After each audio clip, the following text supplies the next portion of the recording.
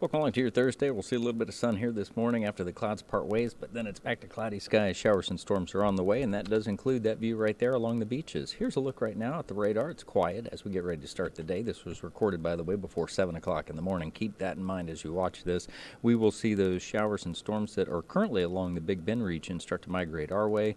Part of it, the west coast sea breeze as it wakes up. Not waking up. The tropics down to as little as a 10% chance, 2 in a 5-day window, and that's all we have to say about that.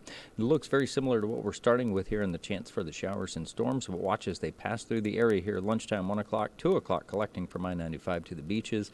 And this model shows it clearing by 5 o'clock. That would be awesome for the ride home. Not so fortunate for the kids that'll be making the walk here, as those would be the prime time hours for them to make the walk in the showers and storms before they move offshore.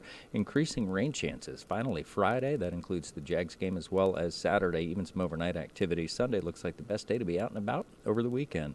Weather Authority forecast always a click away at News4JAX, a shout away on your favorite devices.